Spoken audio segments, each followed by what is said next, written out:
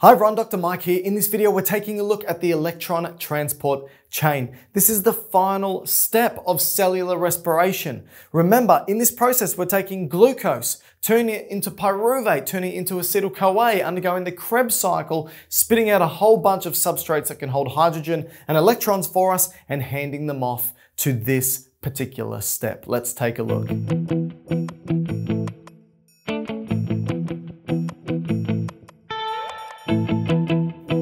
All right, so what we need to understand is, first of all, remember we took glucose and this glucose we turned into pyruvate. In actual fact, we turned it into 2 molecules of pyruvate, which we then turned into 2 molecules of acetyl-CoA.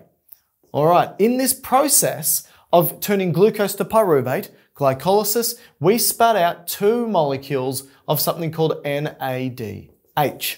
In the process of turning pyruvate to acetyl-CoA, we spat out 2 more molecules of NADH.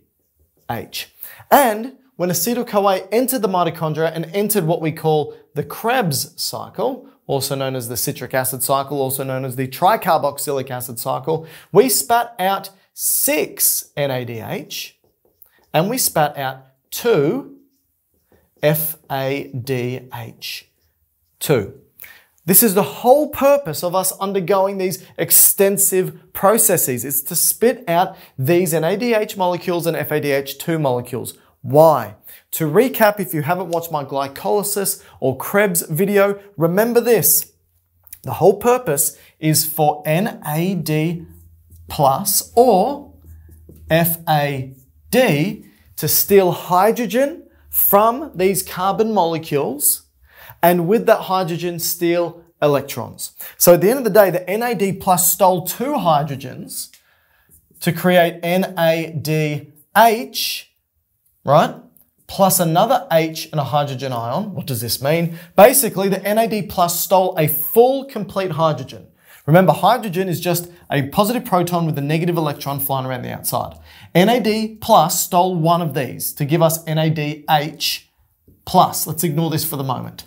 Then it stole another hydrogen, but only stole the electron. So getting rid of that. And keeping, or what's remaining, is a positive proton. And another way of writing a positive proton is H+. So that's what NAD plus does. Still 2 hydrogen. One, it keeps everything. On the second one, it just keeps the electron and releases the proton. What FAD does is actually just takes 2 hydrogen and creates FADH2. So these hydrogens hold on to electrons. So what we need to have a look at is, what do they now do with them? Simple. They, inside the mitochondria here, hand them off to a range of proteins. Now, here inside the mitochondria, we've got 6 NADH, 2 FADH2, all have come from 1 glucose. The 2 NADH and the 2 NADH here, they end up entering the mitochondria through one way or another, and then they end up here. So basically, my point is, we've got a whole bunch of NADH sitting in the mitochondria and a whole bunch of FADH2. What now happens? Well, firstly, the NADH will come across this protein complex embedded across the inner membrane of the mitochondria. It's an integral protein, which means it spans the complete inner membrane. And so this is called complex 1. And what NADH does is it hands it off its electrons like this, hands it off the electrons and releases the protons. So hands the electrons and releases the protons, right? Now what happens is, in this protein complex, a number of what we call redox steps occur. What is this? All right. Redox means reduction and oxidation. They're 2 totally separate, the flip side of a coin, right? Remember this, LEO, Leo. The loss of electrons is oxidation. So when a molecule loses an electron, it's called oxidation. When a molecule gains electrons, it's called reduction. So simply what happens in here is that the electron is passed from one molecule to another molecule.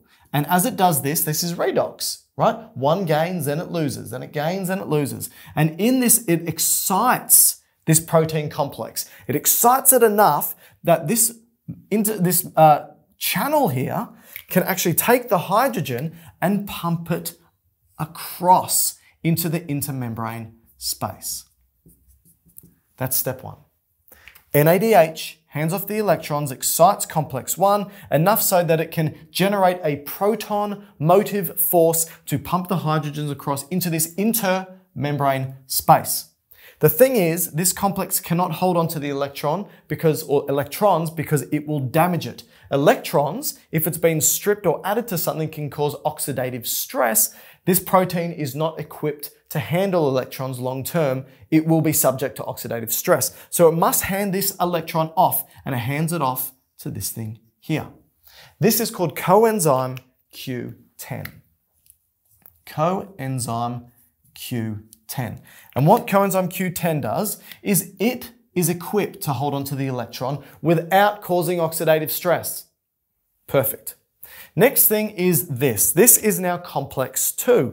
This was complex 1. This is complex 2. Complex 2 does not steal electrons from NADH, but it does steal electrons from FADH2, producing FAD. Similar thing, the electron jumps in and a whole bunch of redox steps occur, which ends up exciting this particular protein, but there is no transmembrane channel for the hydrogen to be pumped across because it's got the coenzyme Q10 hat on it. There's no room for it to move through. So it excites it, but ultimately its job was just to steal the electrons from FADH2 and again passes it off to coenzyme Q10. Because just like complex 1, complex 2 can't hold on to it. So it passes it off. All right, now coenzyme Q10 has these electrons. What it will do is it'll pass these electrons off to complex 3. Same thing's happening. It excites complex 3 through a bunch of redox reactions.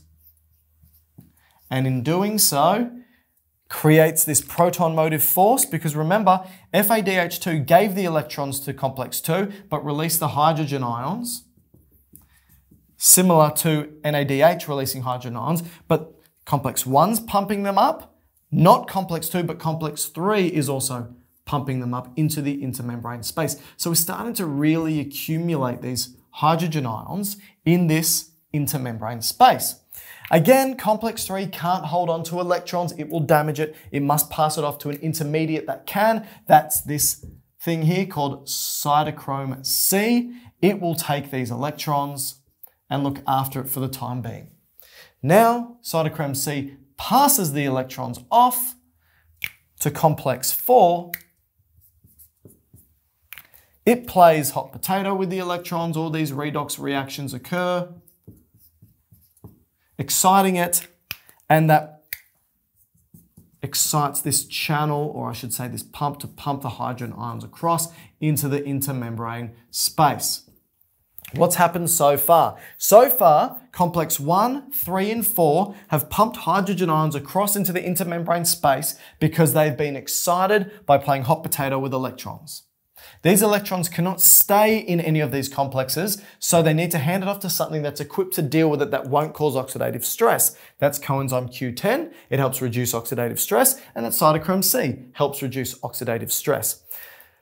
But what I've just said is that it can't hold on to electrons. What happens to complex 4? There's no more intermediates for it to pass electrons to. So what it hands it off to is what we call the final electron acceptor, or the terminal electron acceptor, which is oxygen. So we've got oxygen here, which these electrons are passed off to. And in doing so, it splits that oxygen like that. O negative. What happens? Well, we've got O negative here, and we've got some hydrogen ions in here as well. They bind together to form water. We produce water as a byproduct of this. But you're probably saying, but all the hydrogen ions are pumped across. There's nothing for water to bind to. Well, let's now take a look at the final step. This is an ATP synthase. This thing creates ATP. It's the whole purpose of glycolysis, Krebs cycle, electron transport chain. It's all about this. What happens is this high concentration of hydrogen ions in the intermembrane space of the mitochondria, they want to go down their concentration gradient, and they do so through this channel. And as it moves through, the energy that's released from going down its concentration gradient spins these particular proteins, physically spins them. And the spinning of these proteins allows for ATP to be synthesized. We take ADP and we take phosphate and we end up creating a huge amount of ATP. That's the final product. And again, the hydrogen that then gets pumped back into the inner workings of the mitochondria will fuse, or bind, I should say, with this molecular oxygen, which is now negatively charged, and produce water. And that water is the byproduct. So the whole purpose of this is to produce all this ATP. That's the whole purpose. And it's because through this process, we have created NADH molecules and FADH2 molecules. They hold onto hydrogen, hold onto electrons, which get passed through the electron transport chain. And at the end of it, we produce an amazing amount of ATP. Hi everyone, Dr. Mike here. If you enjoyed this video, please hit like and subscribe. We've got hundreds of others just like this. If you want to contact us, please do so on social media. We are on Instagram, Twitter and TikTok at Dr. Mike Todorovic, at DrMikeTodorovic. Speak to you soon.